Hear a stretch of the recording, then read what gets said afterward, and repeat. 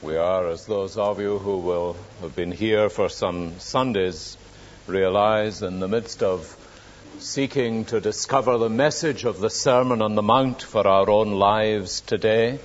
And we are at chapter 5 of Matthew, therefore, and turning this evening to the second part of what Matthew records in the Sermon on the Mount of Jesus' teaching on the law of God. Now, such a title as that might at first hearing seem to be a major irrelevance to people in the 1980s on such an evening as this. What can it possibly do for us to consider together Jesus' teaching on the law of God?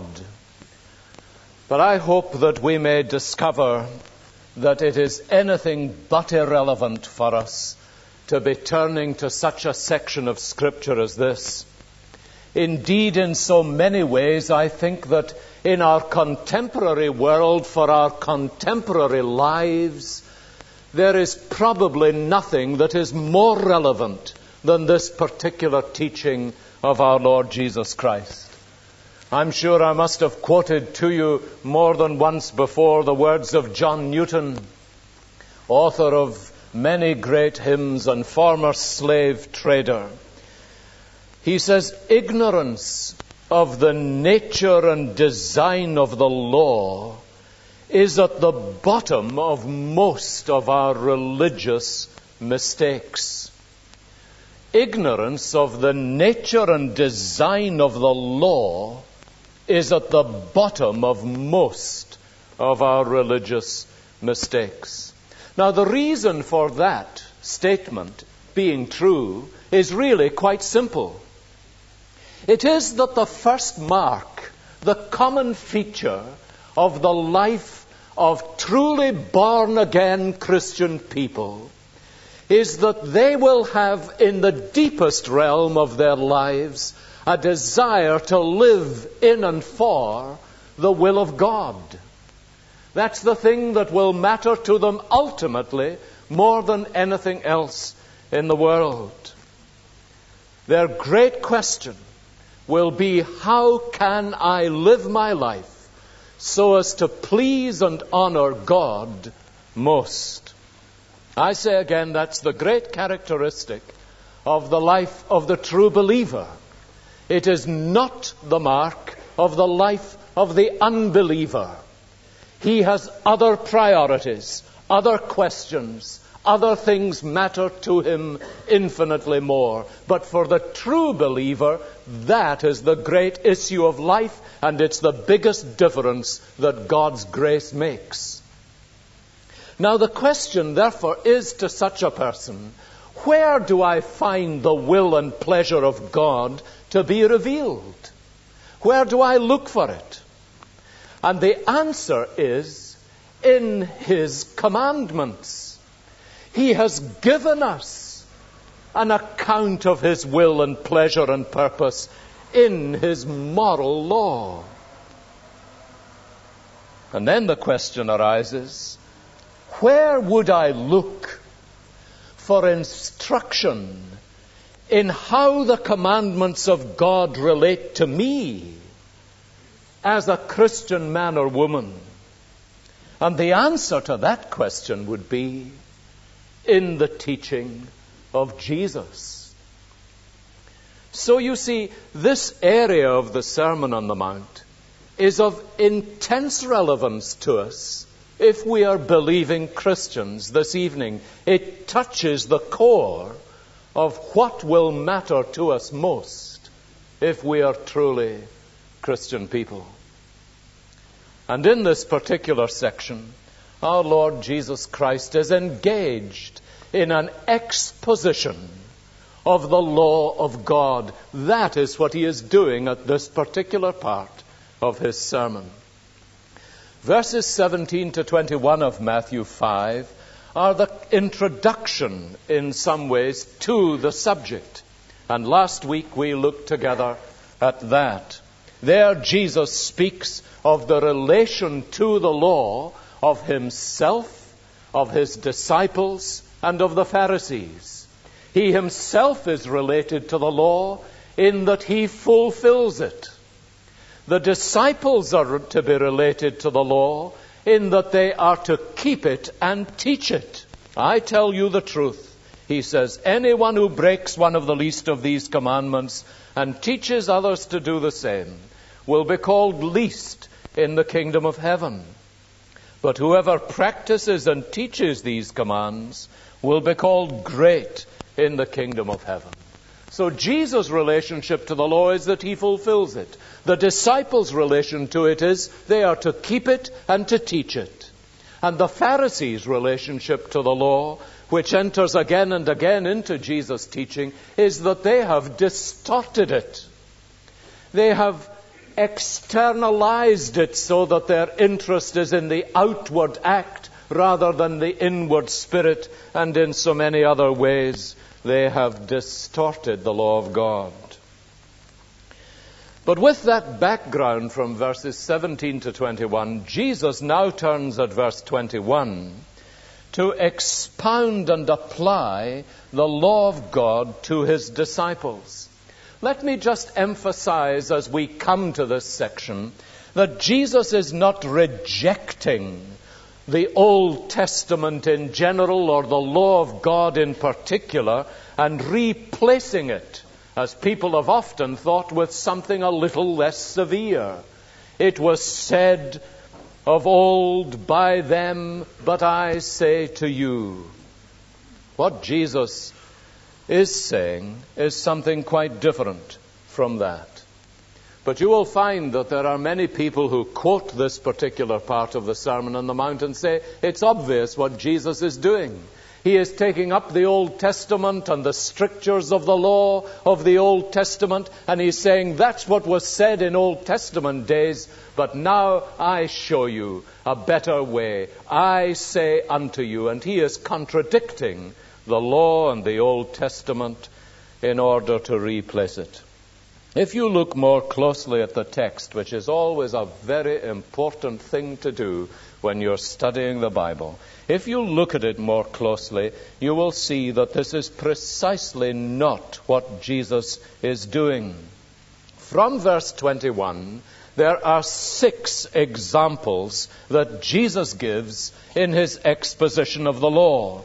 If you have a New International Version, they very conveniently head the paragraphs according to the theme. And the themes are murder, adultery, divorce, oaths, an eye for an eye, and love for your enemies. They are all introduced in almost the same way. If you look at verses 21, 27, 31, 33, 38, and 43, they begin like this. Verse 21, you have heard that it was said to the people long ago. And then verse 22, but I tell you. Again in verse 27, you have heard that it was said. Verse 28, but I tell you. And so it goes on right through these 6 examples that Jesus takes up. Now what Jesus is doing in each case, and here's the importance of looking at it carefully, is not saying, this is what the Old Testament teaches, but I say to you. He does not say, you have read that it was written, which is his way of quoting Scripture. He says, you have heard that it was said, which is his way of quoting tradition. So the difference between what Jesus is quoting and Jesus is teaching is not the difference between Old Testament law and Jesus' replacement of it. It is rather the traditions that have accrued around the Old Testament law from the teachers and scribes and Pharisees, and Jesus' exposition of the Old Testament law. So he is not challenging the law, but rather misinterpretations of it. The teachers of the law had often added to or subtracted from Scripture. Let me give you quickly an example of the latter, how they added to Scripture. Turn to the last of these examples in verse 43. You have heard that it was said, love your neighbor and hate your enemy. Now, you will have little difficulty in finding the first half of that quotation in the Old Testament. If you do have difficulty in finding it, it's in Leviticus chapter 19. But you will have a great deal of difficulty in finding the second half of that quotation, for the simple reason that it does not occur in the Old Testament. So what have the scribes and teachers of the law been doing? They have been adding to the Scripture. What Jesus is therefore doing is not challenging the law, but a misinterpretation, misuse of the law by the teachers of the law, which has led to its distortion. Let me give you an example of this in the third paragraph on taking oaths. Oaths were intended in the Old Testament, of course, to encourage truthfulness. That's the whole point of Old Testament oaths. Again, you have heard, verse 33, that it was said to the people long ago, do not break your oath, but keep the oaths you have made to the Lord. Now, the whole point of that commandment and provision was to encourage truthfulness. But the Pharisees used this very area of the law to avoid truthfulness. You get an example of that further over in Matthew's Gospel in chapter 23 at verse 16. It's worth your while turning over to that. Here is Jesus pronouncing woe on the teachers of the law and the Pharisees in verse 15. And then in verse 16 of Matthew 23, he says, woe to you, blind guides! You say, if anyone swears by the temple, it means nothing. Now you see the point of taking oaths in order to avoid truth and telling the truth. So they said, if when we swear we say, I swear by the temple, that doesn't mean a thing. You don't take me seriously, and I'm not bound by that oath. So they're using an oath for the opposite purpose for which God gave it. Read on. But if anyone swears by the gold of the temple, he is bound by his oath.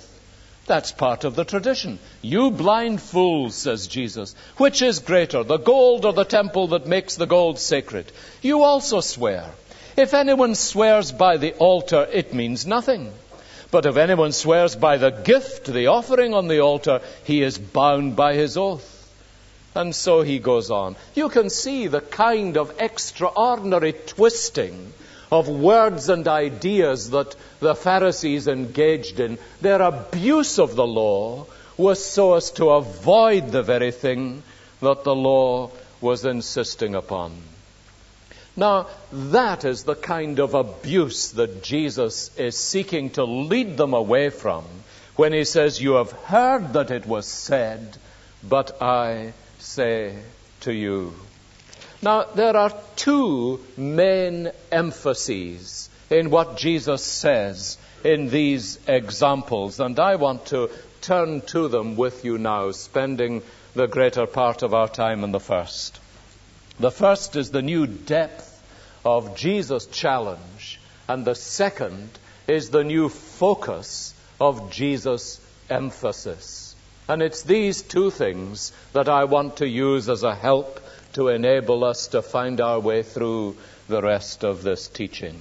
First of all, the new depth of Jesus' challenge. Now, you can see that immediately. I'm sure it was apparent to you in our scripture reading from the first two examples that Jesus takes up, the commandments about murder and adultery. He is obviously drawing our attention away from the outward act to the inward attitude.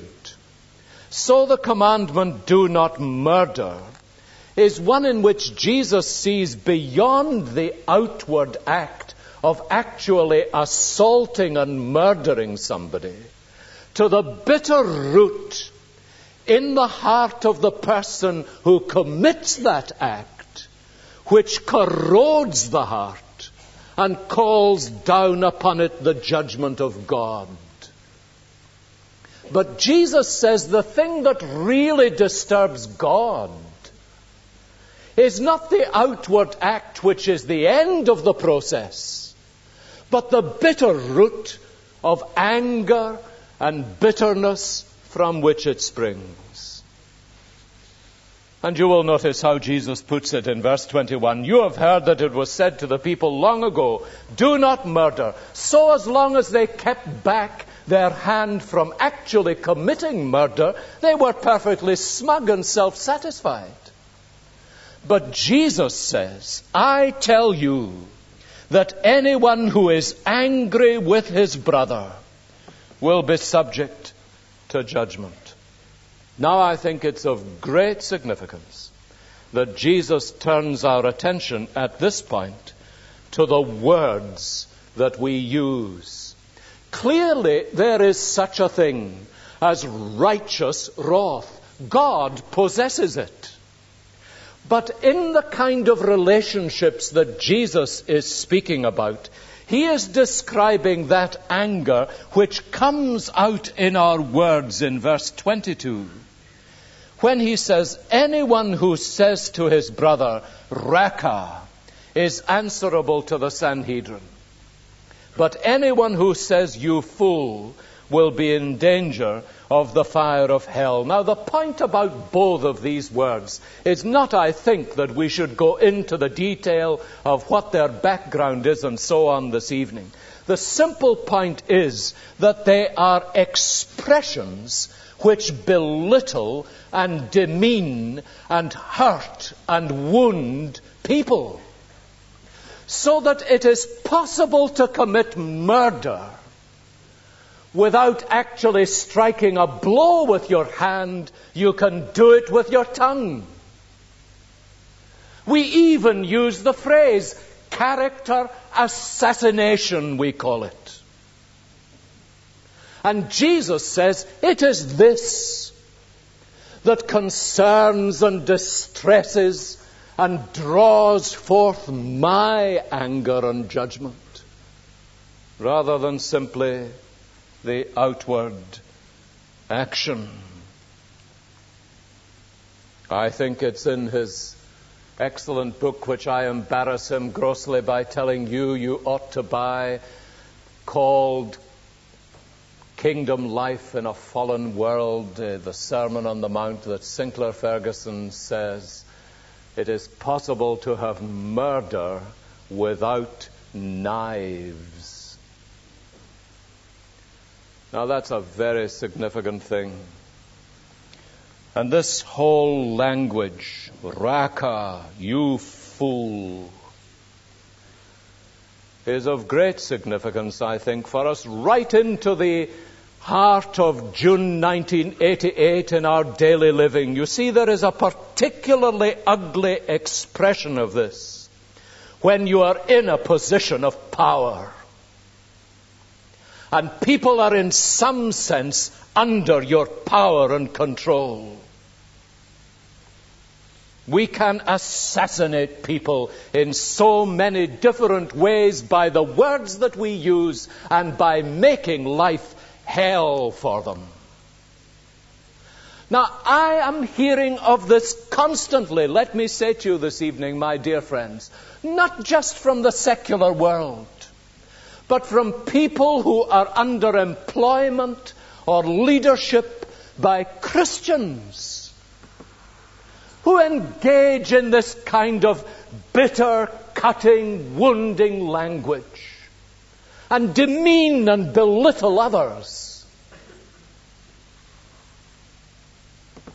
One clearly imagines, because they have a profound sense of insecurity themselves, it is never the mark of the secure person that they need to belittle and demean others.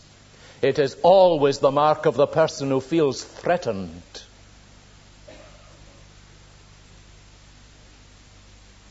And it's a solemn thing. The only answer to it, says Jesus, is repentance and reconciliation and a new concern for the heart. Not for the outward act, that's Pharisaism, but for the heart.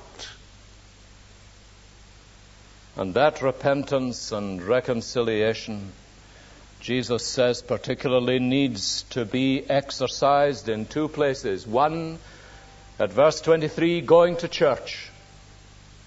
2, verse 25, going to court.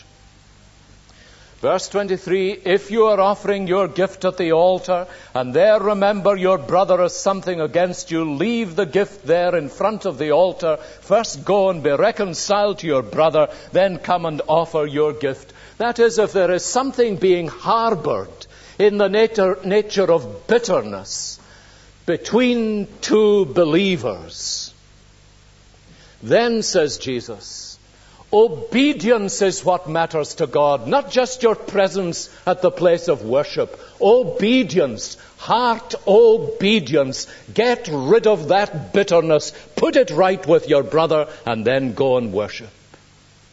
And your worship will be acceptable to God.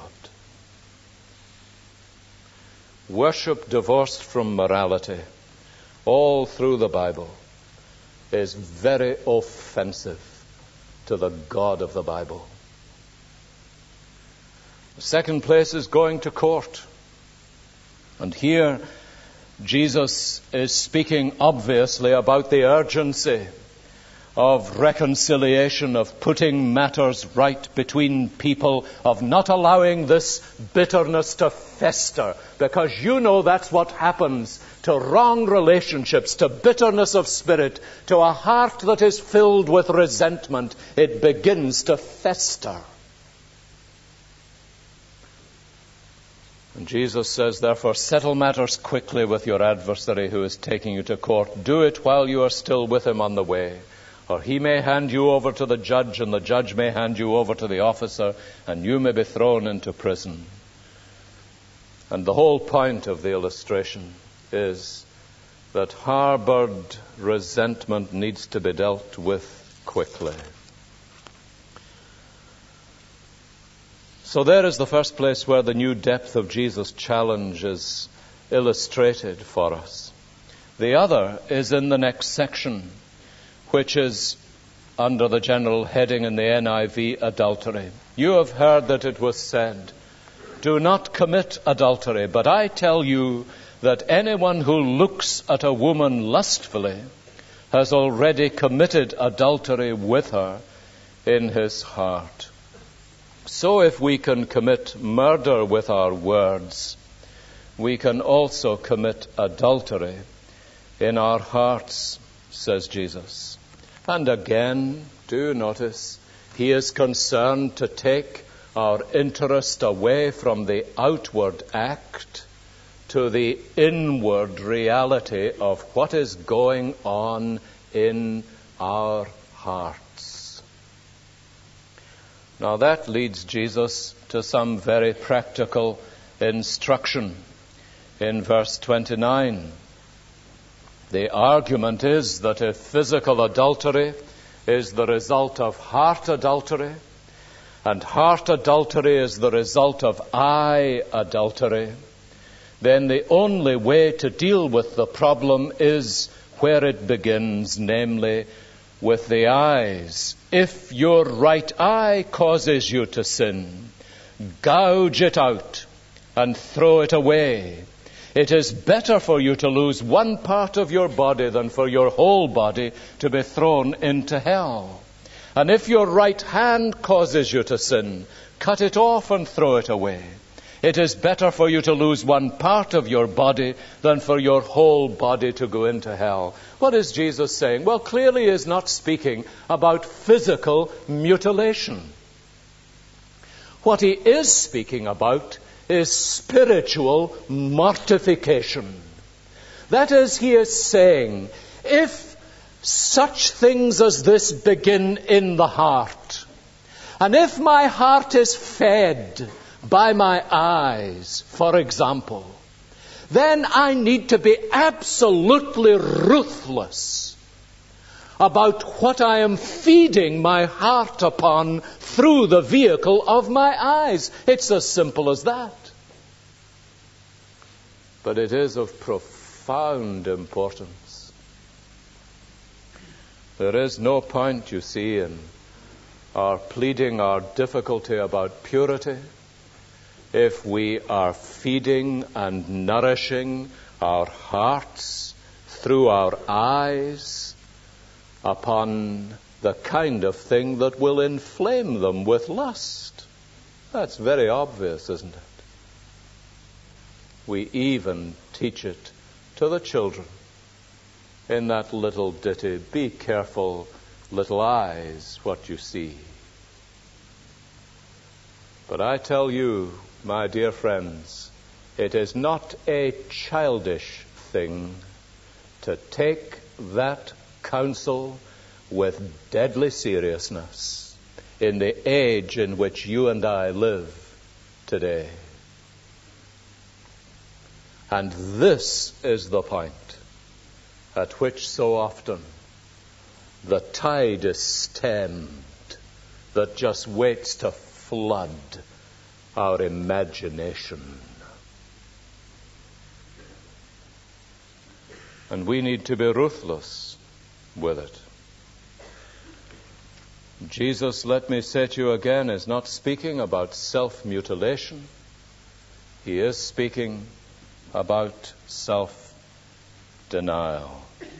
Similarly, if my hand causes me to sin, then, says Jesus, I need to be absolutely ruthless with it. This whole subject of mortification, of putting to death the areas where sin is going to make inroads into our lives, is one that our own generation greatly needs to think so much more about. It may be, you see, that people will say to you, "Oh, have you not read such and such a book? Have you not been to see such and such a film? What a Philistine you must be culturally. How maimed you are." But Jesus says it is better to enter into life maimed than to enter into hell without it. That's an important thing, and you will be able to apply it, although it's a desperately unpopular thing to say in our own generation. Now, the third area of Jesus' concentration also points up to us the new depth of Jesus' challenge. The depth of that challenge is illustrated in how he expounds the issue of murder in the law of God and adultery in the law of God. And thirdly, in the way he expounds divorce in verses 31 and 32. Now, of course, the great problem in this particular era when Jesus was teaching was exactly the same problem that we face in our own generation. That is, that marriage was utterly insecure. God had given permission for divorce because of the hardness of people's hearts. But their attitude to divorce did not receive it in the way that God had given it, but instead made marriage a contract of convenience. There were several schools of thought amongst the rabbis in Jesus' time. Rabbi Hillel, for example, said you could divorce your wife if she spoiled your dinner, insulted your father, or failed to look attractive. We smile. But aren't we living in an age almost precisely like that today? And what had happened, of course, was that when God permitted divorce for the hardness of people's hearts, although it had never been part of his purpose, bills of divorce were being written at this time with an abandon that was extraordinary. Why? Because God's law was being lightly viewed. And wherever God's law is lightly viewed, precisely this happens. Now, Jesus' emphasis is on the sanctity of the marriage bond and the exceptional nature of divorce. Now, you will notice the balance of his teaching. It has been said, verse 31, anyone who divorces his wife must give her a certificate of divorce. Isn't that an extraordinary thing? There is all that was needed. Anybody who divorces his wife, make sure she gets a certificate.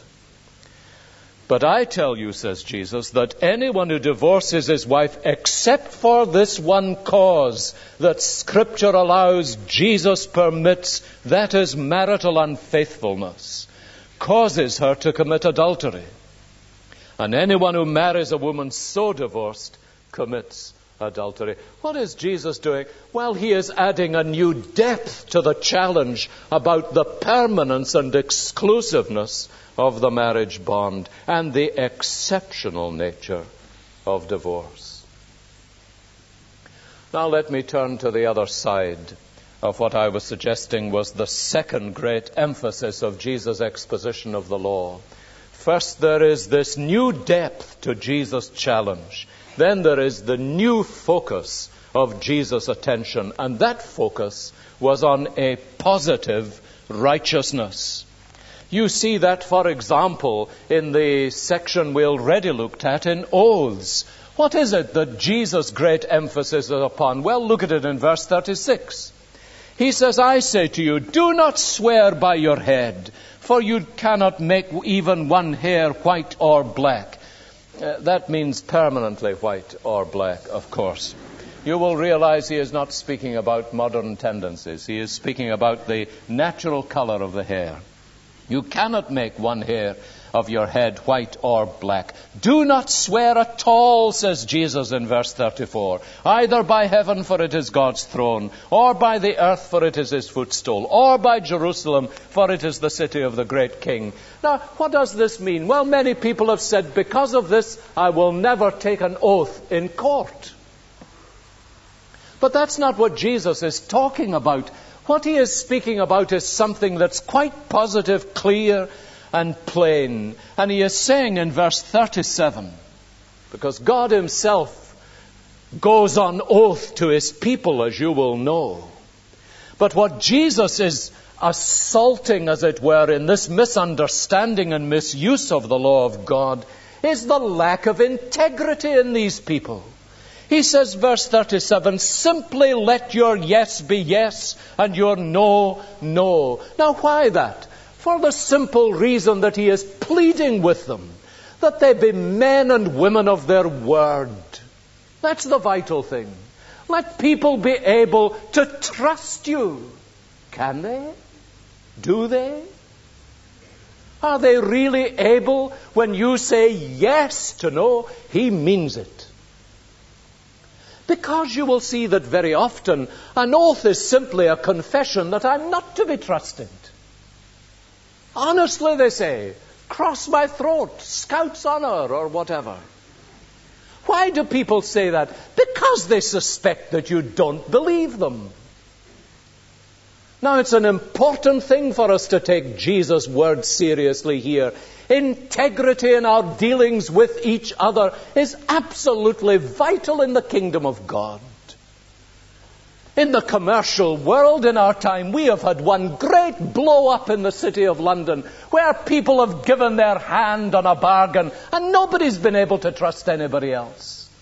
And they tell me they've been looking around wondering who is the next man of whom revelations are going to be made. Now here is where the Christian stands. He is to be a man of honor, a woman of honor. His word, her word, is to be their bond. And that's the positive righteousness that Jesus emphasizes. You get the same emphasis in the next section from verse 38, where Jesus is speaking about retaliation. You have heard that it was said, eye for eye and tooth for tooth. But I tell you, do not resist an evil person. If someone strikes you on the right cheek, turn to him the other also. If someone wants to sue you and take your tunic, let him have your cloak as well. If they want you to go 1 kilometer, go 2 kilometers, and so on. Now, you see the point of that. Don't get lost in all the minutiae of what that's going to mean. Have I got to give my overcoat as well as my jacket to somebody if they ask me? Let me deal with the main point first of all, which is this: that Jesus is saying, respond in positive love to people. Now let me come a little closer to the passage itself. You will know, I hope, that this particular commandment was designed by God to limit the dealings of a court with offenders to the realm of absolute justice and fairness. So an eye for an eye was absolute justice and fairness. Vengeance didn't come into it. And that particular commandment clearly is intended for the law court. Now, it's a very important thing to recognize that in the New Testament, you get this in Romans 13, for example, Romans 12, rather. The law court in Scripture is a separate institution from the realm of individual relationships. The law court must never act as though it were an individual. It is by God commanded to dispense justice. The individual must never act as though he were a law court seeking vengeance. And that's the great error that enters into many people's relationships. You know the kind of thing. It's human nature. Somebody offends against us, and what do we say? If it's the last thing I do, I'll get him for that. Vengeance is what we are after, you see. Now God says, vengeance is mine. I will repay, says the Lord. What is our attitude to be to other people? Well, it is primarily to be what Jesus summarizes our attitude to our neighbor from the law in verse 43. It is to be love. Now, love will therefore prevent us from acting like the law court and seeking personal retaliation. Let me emphasize to you, this does not mean that the Christian will never go to law. What it means is that the Christian will leave to the law court seeking justice and retribution. He will not take that into his own hands. And that's the point of Jesus' words. Do not resist an evil person. If someone strikes you, what is the human natural thing to do? Well, to strike him back. But Jesus says this is not to be the mark of the behavior of members of my kingdom. The law court is there to exact justice, and that was the realm to which the commandment was initially given. Do you notice, by the way, and I don't want to weary you with this, but do you notice that in verses 40 and 41 and 42, love may demand that in some situations you will give to people, but you may not give them precisely what they ask. Give to the one who asks you, verse 42. That is not necessarily what they ask you for, but give to them nonetheless. Let me give you a brief example, because people have asked me about this. There are occasions when people come into the vestry and ask me for money. I give you an example that is perhaps obvious, but you'll know the point of it. And I have a rather sensitive nose for alcohol and recognize why they are wanting the money. They will say, when I say to them, I'm very sorry, we have a rule and a principle that we never give money to people for this very reason, and I explain to them this would not be Christian love, this would be something that would damage and harm you. So they will say, well, sir, it's a thing I never do, I never touch a drop, etc. But I know that if I'm going to give money to such a person, which is what they're asking for, I'm going to give them the very thing that will destroy them. And Christian love would prevent me from doing that. But if I give to them in accordance with love, I will give to them not necessarily what they ask, but what may indeed cost me more in other ways and directions. Now you will notice that the whole point of this is a change of attitude of a positive kind, which is summarized in the last section: love your neighbor. And Jesus said, they have added, hate your enemy, but I tell you, love your enemies and pray for those who persecute you. Now, the whole point of what Jesus is saying in this last section is that we have to behave toward others the way God, our Heavenly Father, behaves toward us. You notice how it's summarized in verse 45, that you may be sons of your Father in heaven. What does He do? He causes His sun to rise on the evil and good and sends rain on the righteous and the unrighteous, and so on. Now, what is Jesus saying? Well, the positive principle that He is laying down here is the principle of belonging to the family of God and having the nature of our Father appearing in our lifestyle. That's the way the law is fulfilled. This is what the Holy Spirit is doing when He is fulfilling prophecy and writing the law of God in our hearts. Now that's why we will love God's law rather than despise it.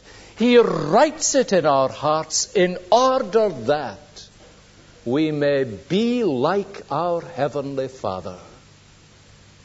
And that's how this part of the sermon closes. Be perfect, therefore, as your Heavenly Father is perfect. That is the positive note of Jesus' exposition of the law, is that we should have in our lives the nature of our Heavenly Father, and that people will begin to see not a cold morality, but the beauty of the law-keeping Jesus living in His children.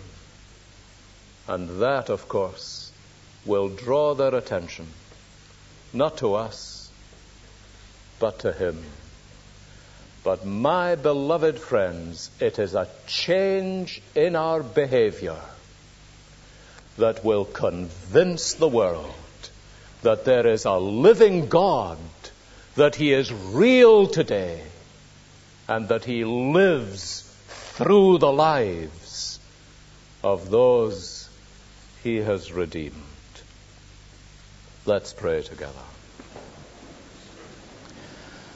Our blessed Lord, we give You thanks for Your holy word, and acknowledge that we could never be different from what we are except Your Holy Spirit changed us from within. And this is what we pray for one another as we commend ourselves to You in the name of Jesus. Amen.